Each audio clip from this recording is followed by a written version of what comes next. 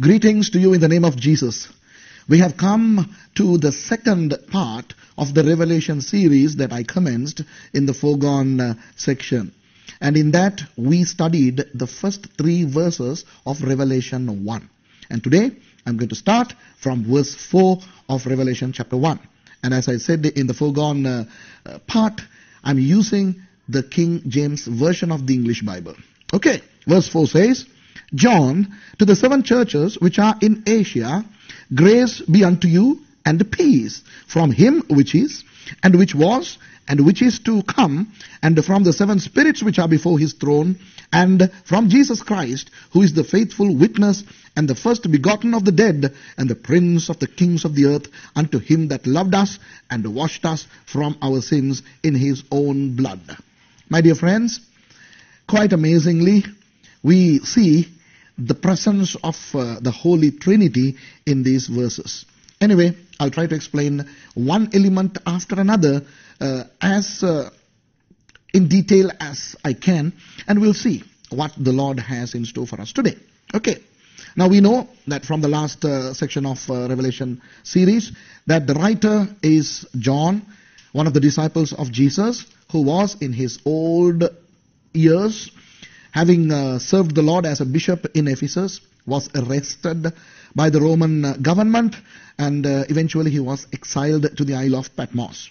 Now he is writing. So it says, John, to the 7 churches which are in Asia. Now my dear friends, the recipients of the book of Revelation are the 7 churches. Now, you have to bear with me until we come to the 7 churches in a later edition of our Revelation series, but just know that at this moment I will brief what the 7 churches mean. There are 3 meanings to the 7 churches of Asia.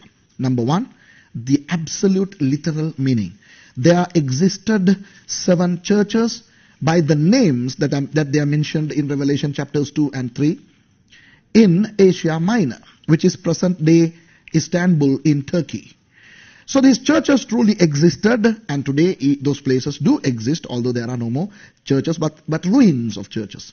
So primarily the recipients were the 7 churches in Asia. But wait a minute, when I come to chapter 2, I will explain how it is possible that they were not only the only recipients of the book of Revelation, but all of us. Okay. The second meaning for the 7 churches of Revelation, or from Asia Minor, is that the historical era, starting from the commencement of the church up until the time of the church going to be raptured, till the time of the rapture of the church, the era, the time span between these 2 are divided into 7, not equal, but 7 portions. And again, when we talk about chapters 2 and 3 of Revelation, I will explain the specific dates that separate these 7 church ages.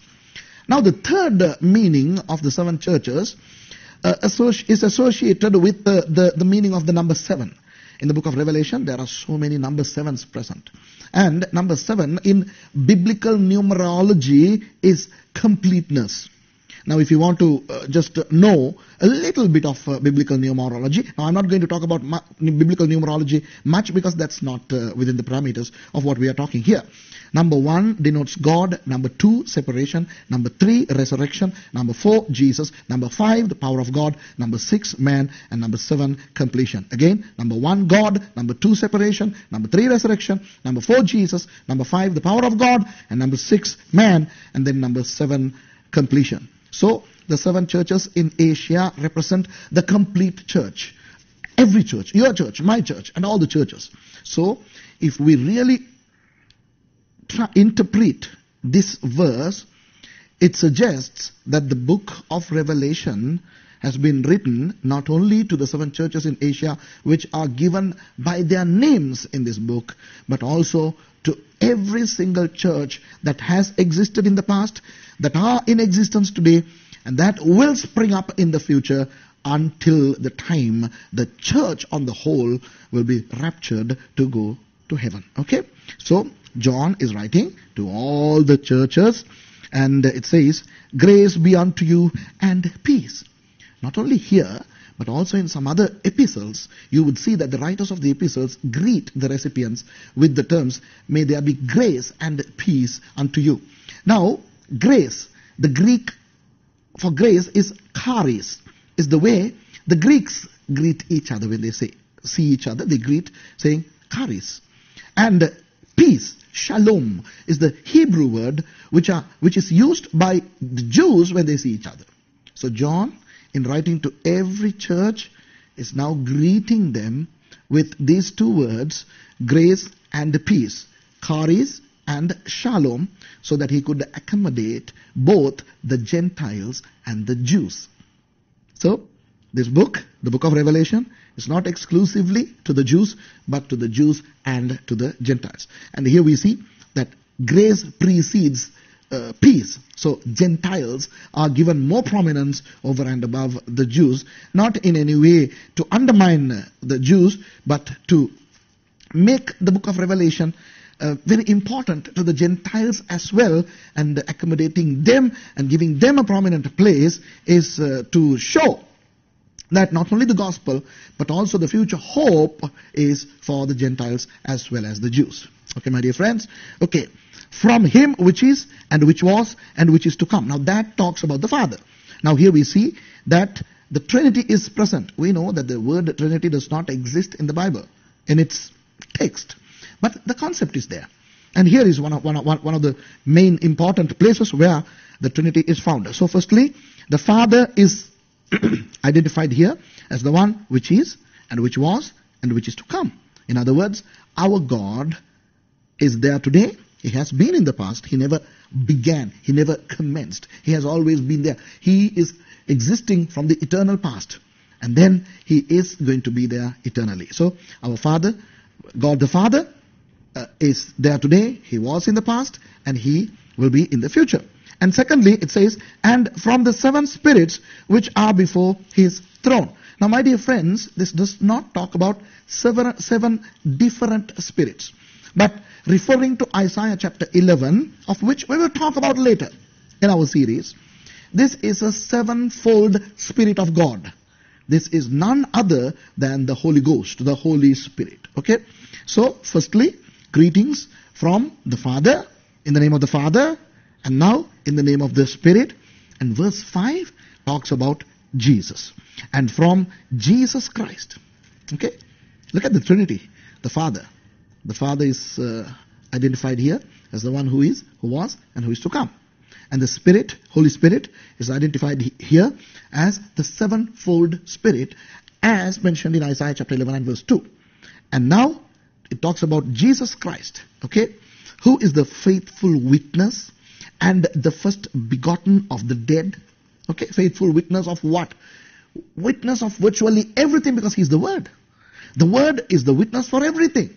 For the creation, for the fall of man, for the restoration of man, for the sacrifice of the Lamb, Jesus Christ, for the salvation that is given to mankind, and for the eternal life that we are going to spend with God. Okay, so he is the faithful witness. If we know the Word of God, if we know Jesus, Jesus has expressed himself through the Bible, because he is the Word of God. In the beginning was the Word was with God, and the Word was God. So Jesus happens to be the faithful witness for everything. And then it says, the first begotten of the dead. Although many people rose again from the dead, both in the Old Testament and the New. In the Old Testament, two important people could come to our minds when we talk about resurrection. In the days of Elijah and Elisha. You remember when Elijah went to Tishbe in Sidon, the Shahifat, Elijah from Tishbe went to Shahifat in Sidon. The Sharifat widow's son died, and Elijah brought him back to life. Then in the story of Elisha, we see that the son of the Shunammite woman died, and then Elisha brought him back to life. So, we see resurrection in the Old Testament. Then we see resurrection in the New Testament. For example, Jesus brought back a young girl who died to life. He said in Aramaic, Talitha Chumi, little girl, rise up. And then in John chapter 11, Jesus brought back to life Lazarus, who was dead for 4 days. So long before Jesus rose again from the dead, people rose again from the dead, both in the Old Testament and in the New. But the reason why this says that the first begotten of the dead is this. I'll tell you. The word begotten means sonship. Sonship. Look at this, my dear friends. Before Jesus died and rose again from the dead, there was no concept of anyone being born again. It's only after Jesus and through Jesus that the concept of born again comes into play. If you are a Christian, you are born again, right? I am a Christian, born again. Now, I was born to a biological mother and a biological father, and then I became a Christian by accepting Jesus into my life as my personal Savior. And on that day, I died to my old life and I was born again. Okay? On the same token, if you are a Christian, it doesn't matter whether you became a Christian from being a believer of another faith or whether you have been a Christian right through your life. At some point, you asked Jesus into your life and you became a Christian. And when you did that, you died to your own self and you were born again. Now, my dear friends, if I remind you of Romans chapter 6 as to what Paul talks about when he talks about baptism, then you will understand what I am trying to say. In Romans chapter 6, Paul is saying, when we obey in waters of baptism, we die with Jesus. When we spend the split seconds under the water when we are immersed, because we have to believe only in the immersion baptism. I don't have time to talk about the difference between the sprinkling baptism and immersion baptism, but I would like to just tell you that in 371 AD, sprinkling baptism was introduced, but then that's not biblical. Baptizo means immersion. Okay. When we spend the split seconds underwater, we are buried with Christ. And when we come out of that water, we are resurrected with Christ. So that baptism is the external or the outward expression of the inward belief and the restoration that we have received through Jesus Christ. So obeying in waters of baptism is the sign, external sign of somebody being born again. Now, the first person to have been born again became a Christian after the resurrection of Christ. Can you see that? Be it his disciples, be it anyone. Before Jesus died, the concept of being born again was mentioned by way of introduction by Jesus. Do you remember who Jesus told about born again? To Nicodemus. Remember? In the Gospel of John. When Nicodemus asked a question from Jesus, Jesus said, unless one is born again, he will not see the Father or go to heaven. Then he says, Lord, how can I be born again? Because I'm an old man. How can I go back to my mother's womb? And Jesus said, no, you don't understand. If you are not born again in spirit and in water, then you will not see the kingdom of God. Now there, water does not talk about baptism. It talks about the word of God. And the Spirit talks about the regenerating Spirit of God, the Holy Spirit. So one is quickened or resurrected or made born again by the Holy Spirit when he or she accepts Jesus as his or her personal Savior. What I'm trying to tell you is this. The practicality of one being able to be born again in water and spirit, or the word and the spirit, transpired only after the resurrection of Jesus Christ. And that's why here it says that Jesus was the first begotten of the dead. Can you see that? Right? Because it was Jesus' resurrection was not just another resurrection, like Lazarus or like that little girl or like the son of the Sharifat woman or the son of the Shunammite woman. Okay? Jesus' resurrection brought the possibility of people to be born again into the sonship of Christianity by becoming sons of God. Okay? So that's why it says the first begotten of the dead and the prince of the kings of the earth. There may be kings, but then Jesus supersedes all of them because he is the King of kings. Just because it says prince, don't think that here the prince is in any way inferior to the kings. Because usually a prince is inferior to the king, right? Because usually if there is a king, the king's son is called the prince. But in this case, it's not like that. It says it's another way of expressing that Jesus is the King of Kings. And then also it goes on to say, unto him that loved us. Wow. The love of Jesus. Of course, the Father loved us. John 3:16 talks about that, doesn't it? For God so loved the world, he gave his only begotten Son, so that whosoever believeth in him should not perish, but have everlasting life. Now that's the love of the Father.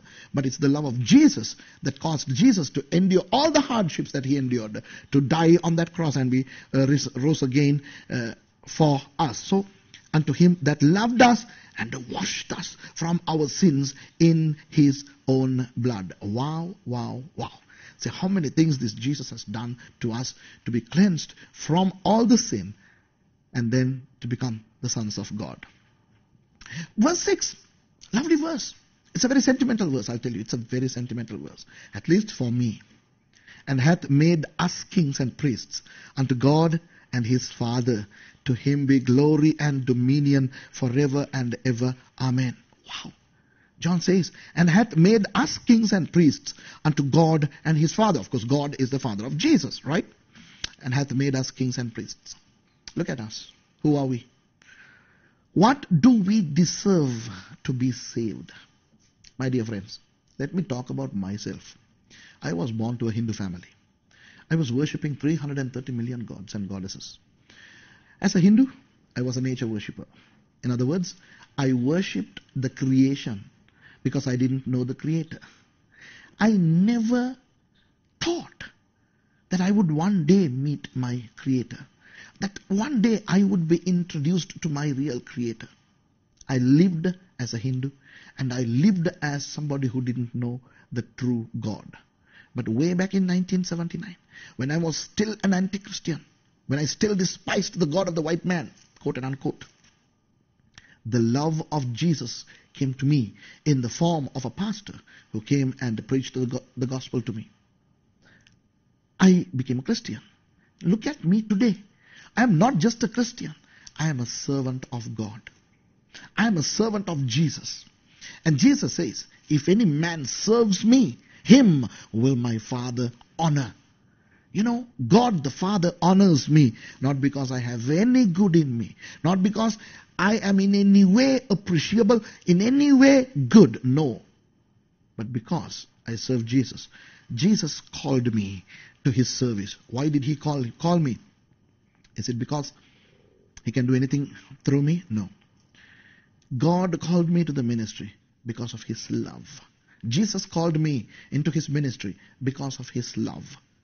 And because of his love to a heathen like me, a sinner like me, today I have been made a king and a priest to God. Wow! Can you see that? Of course, there are so many religions in the world. And those so-called gods have never made any of their believers kings. But our God has made us kings and priests, albeit the fact that we don't deserve to even be his mere believers. We must be grateful to our God for his immense love and for making us what we don't deserve to become. Wow. To him be glory and dominion forever and ever. Amen. This is the expression of John, the expression of John's gratitude, and so should it be in our lives. Verse 7. Behold, he cometh with clouds, and every eye shall see him, and they also which pierced him, and all kindred of the earth shall wail because of him. Even so, amen. Behold, he cometh with clouds. I believe that this is an allusion to Daniel chapter 7, because now I'm teaching you only the book of Revelation. I'm not teaching you eschatology. Eschatology is a study of the last days. I am not teaching you the last days, although the last days play a very prominent part in the book of Revelation. Now, if I am teaching eschatology, then I would teach Daniel chapter 7 also. Okay? But because I'm not teaching eschatology, but the book of Revelation, which contains eschatology, I'm not going to deal with Daniel chapter 7 and verse 11. Just remember, Just remember that Daniel chapter 7 talks about Jesus coming in the cloud, with the clouds, and this is similar to that. Perhaps this is an allusion to Daniel chapter 7. Behold, he cometh with clouds, and every eye shall see him, and they also which pierced him shall see him. Right now, that is an allusion to Zechariah 12:10. Again, I don't have to teach you Zechariah chapter 12 verse 10, because Zechariah also talks about the eschatological events. But then again, we are not studying eschatology per se. We are studying the book of Revelation. Okay, they also which pierced him, and all kindreds of the earth shall wail because of him. Let me talk about each of the expressions in verse 7. Behold. Now John is excited. He's saying, look, he saw these things in a vision. In my first episode, I explained how he saw things, right, in a vision. So he saw these in a vision. Wow, how excited he would have been. He saw in the vision the second coming of Jesus. Now, my dear friends, in our studies, we will talk about two comings of Jesus. One, the secret coming of Jesus, the rapture. And then the real second coming of Jesus. Now this talks about the second coming of Jesus. Behold, oh look, he's coming. He cometh with clouds, right? He's coming with the hosts. And clouds doesn't need to mean just these clouds that are in the sky. Of course, this also talks about the clouds, in the clouds, on the clouds, with the clouds, but also with clouds of angelic beings. The angels who perhaps from here look like the cloud, right? So he's coming with clouds, and every eye shall see him, and they also which pierced him, and all kindreds of the earth shall wail because of him. Now, my dear friends, I'm going to explain something very important here. Every eye shall see him. Now, how everybody on earth will see the second coming, I don't know. Now, there are teachers who teach that they will see through television, live telecast, or through, now, I don't know. I don't know how everybody from all over the globe would tune into the television to see something. I don't know. But every eye will see. I don't know how God is going to make everybody see. But we are talking about a time when the church is absent. I'll explain why. Although it says that they also which pierced him. Who pierced Jesus? Two kinds of people. The Jews. By giving Jesus over to the Romans to be crucified, they pierced Jesus, right? Because the crucifixion involved piercing in the hands and in the foot. So the Jews pierced. Although they did not directly do it, they were the ones who were instrumental in the piercing of Jesus. But also, you remember, when Jesus was already dead, there was this Roman soldier who came and pierced his side. Water and blood flowed through the wound to show that Jesus was really dead. So the Romans were also those who pierced. So it says that the Romans and the Jews will also see. Okay? And all the kindreds of the earth, look at this. And all the kindreds of the earth shall wail because of him. Wail is not a positive connotation, not a positive word there. It says when they see Jesus come back, they're going to wail, lament, cry. If Christians are part of those people, they will not cry, would they? They will not wail, would they? So this suggests a time when the Christians are not on this earth. Where would they be? Praise God. They would have already been raptured, and they would be in heaven when Jesus comes with his angels in his second coming. Okay? So in time to come, in our series, we will talk about the second coming of Jesus, as to with who he'll come and who will see and what will happen at a later time. Okay? Right. Now, he is so excited. He started by saying, behold, look, and he finishes by saying, even so, amen. Yes, let it happen. We see throughout the book of Revelation an excited John. Okay? And I hope, I don't know whether you are sensing that excitement in me. It is there. I don't know whether you can see it through the camera, the lenses of the camera, but I invite you to be excited to study the book of Revelation, because there are so many exciting things that we are going to learn. Now, coming to verse 8, where Jesus is starting to talk in the book of Revelation. I am Alpha and Omega, the beginning and the ending, saith the Lord, which is, and which was, and which is to come, the Almighty. My dear friends, I want to explain a superb thing here, okay?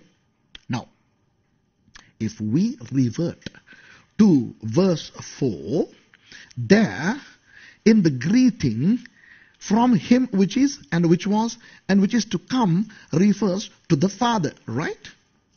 But in verse 8, the one who says, I am Alpha and Omega, the beginning and the end, is the one who is called, which is and which was and which is to come, the Almighty.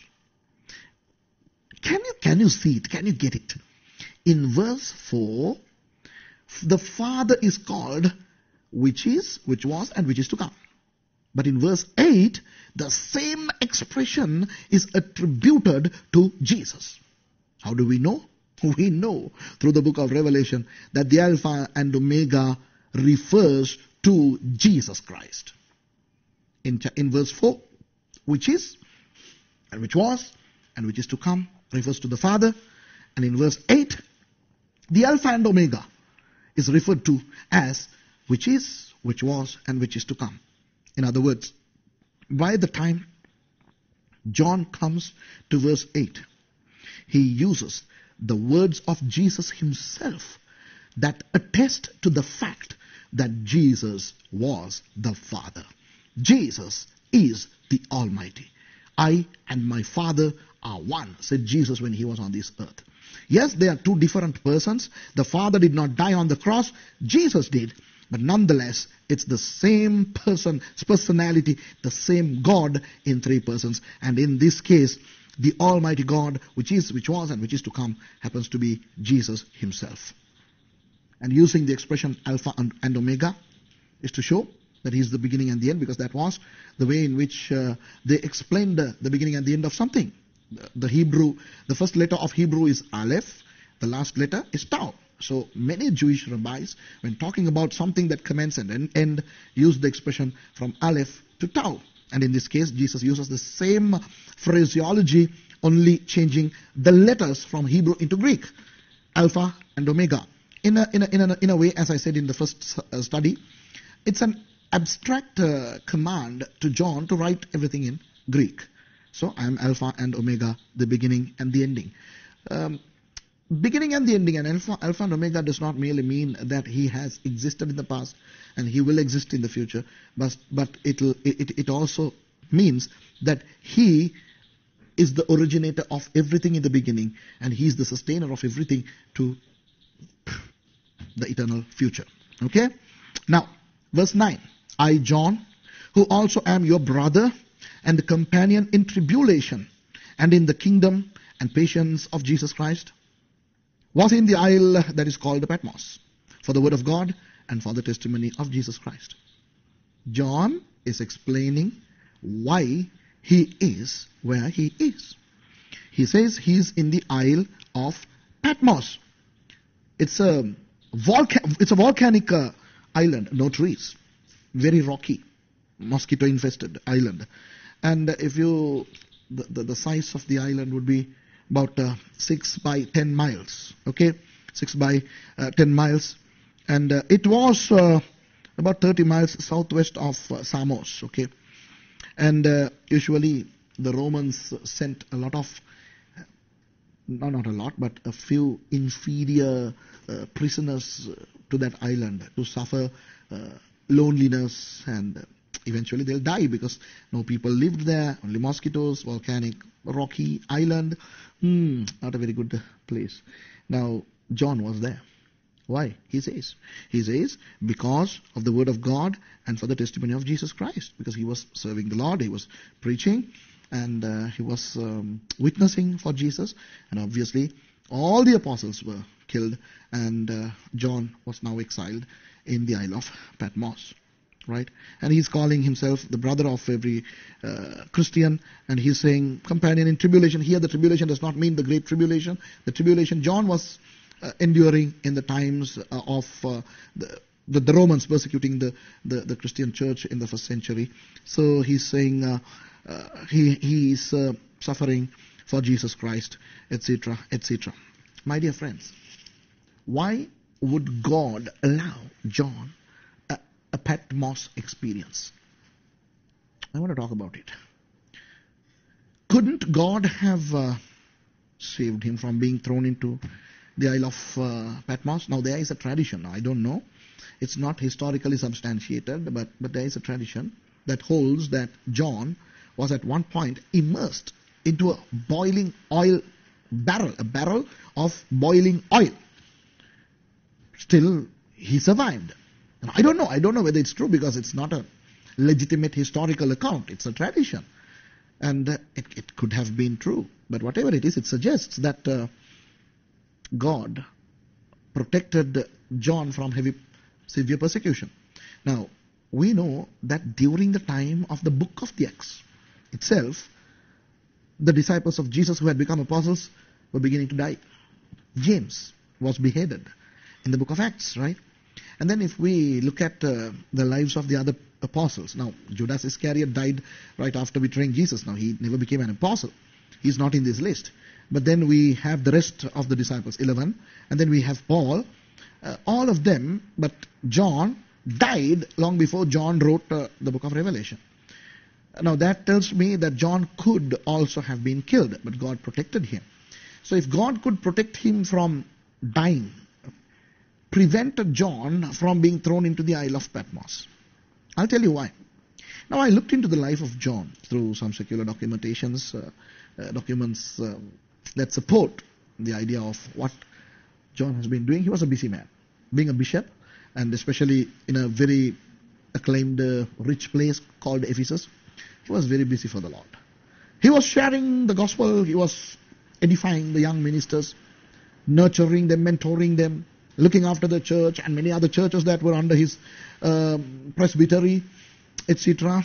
He was a very busy man for the Lord, in a good way.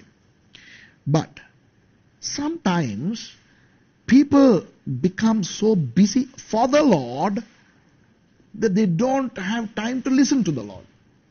Now God had a huge plan of revealing stuff to John, and God expected John to sit and write the book of Revelation, the Apocalypse, without which we wouldn't be here.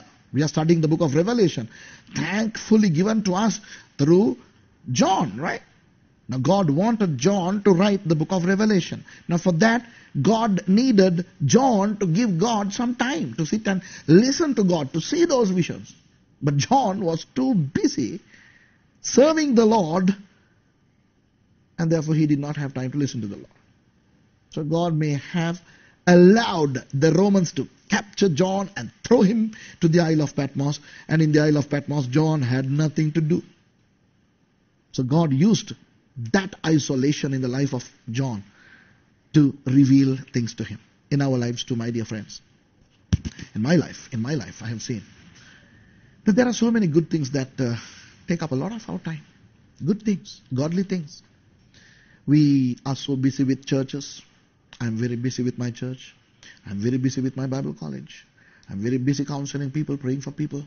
I'm very busy traveling all around the world, conducting conferences, speaking appointments, and then making videos for televisions like this, etc., etc. I'm so busy. In a very good way. I'm not idling. I'm not wasting my time. But hang on a minute. Do I give my God time for him to talk to me? Many people become caught up in a lot of work, and they don't have the time for God to talk to them. And if that's the case, sometimes God has to allow the Isle of Patmos experience in our lives. Sometimes God allows some sicknesses into my life, and I become bedridden. And in those times, God speaks to me. And later on, after I receive the healing and I am up and about, I thank the Lord for the time that I spent in bed, because God would talk to me. Even in your lives, my dear friends, if at times God permits situations where you are cornered, where you are sort of arrested, not by the legal institutions, but when you are unable to do anything, you are just cornered, allow the Lord to minister to you. There may be times that the Lord talks to you. There may be your times in the Isle of Patmos, in your own little way, for God to be able to talk to you in his power, authority, and prerogative. Okay? Right. Now let's go to verse 10. I was in the Spirit on the Lord's day. and heard behind me a great voice as of a trumpet. I was in the Spirit. Okay, I was in the Spirit is a term which is to denote being in union with the Holy Spirit and yielding unto Him. Okay, now my dear friends, he abstractly says that he saw a vision. That's exactly what happened to John. He was in the Isle of Patmos, and on the Lord's day, he was in the Spirit. Right? Now that Spirit is the Holy Spirit. He was taken control by the Holy Spirit. He began to receive the revelations through the Holy Spirit. Now that's what it means, okay? On the Lord's day, when was it? Was it Saturday or Sunday? We know that Shabbat was the Lord's day in the Old Testament for the Jews. So was this Saturday? No, my dear friends. This was Sunday. Why? I'll explain to you something. There are those who are very adamant about the day of the Lord, in the Lord's Shabbat. Many are very insistent that the Shabbat should be on Saturday because it was held on Shabbat. And the fourth commandment of the Decalogue, the 10 commandments, say that the Lord's day, Shabbat, should be held by everyone. But we must understand that the apostles, after starting the church, made the Lord's day Sunday, because Jesus rose again on Sunday. The disciples who became apostles were Jews, so obviously they held Shabbat as well on Saturday. But for them, the Lord's day was Sunday. We have enough historical records, legitimate ones, to show that the Lord's day had become Sunday from the time the church started. Now, many people say that Sunday became the Lord's day after Constantine. Yes, Constantine issued an edict in 321 AD that the day of the church or the day of the Lord for Christians should be Sunday. Now, it's true, but because of that, many people think that Constantine made Sunday the Lord's day. No. Sunday would have been, it was a holiday for the Romans. That's a different story. But long before Constantine made the edict in 321 AD that Sunday should be the day of the Lord for the Christians, starting from the time of the apostles, from the commencement of the church, had used Sunday as the Lord's day. So my dear friends, the day of the Lord, the Lord's day that John is talking about in verse 10 is not Saturday but Sunday. Okay? Now he heard a voice from behind him, a great voice. Okay? It was like a trumpet, because for them a trumpet was a very loud but a beautiful noise. Okay? It was loud but beautiful, saying, I am Alpha and Omega, the first and the last. And what thou seest, write in a book, and send it unto the 7 churches which are in Asia. And then Jesus is the one who is talking, and he's naming the churches. Unto Ephesus, and unto Smyrna, and unto Pergamos, and unto Thyatira, and unto Sardis, and unto Philadelphia, and unto Laodicea. Okay, my dear friends, as I said, these 7 churches truly existed in those places. Even today, these places are there in Istanbul, in Turkey, but they are just ruins. Ephesus, Smyrna, Pergamos, Thyatira, Sardis, Philadelphia, and Laodicea were cities in Asia Minor where churches existed, and the primary recipients of the book of Revelation happened to be those people. But then we know that secondarily, the church era, from the time the church started till the time the church is going to be raptured, is divided into 7 segments, and the first segment is similar to the church in Ephesus, and the second segment is similar to the church in Smyrna, and so on and so forth. And the third meaning of these 7 churches is every church, because number 7 connotes completion. So my dear friends, today we have studied from verse 4 all the way to verse 11. Okay, now in our third section, in our series. In our third part, we are going to start from verse 12 onwards, and we are going to see what John saw, because it starts by saying, and I turned to see the voice that spake with me. And then he goes on to explain how Jesus looked.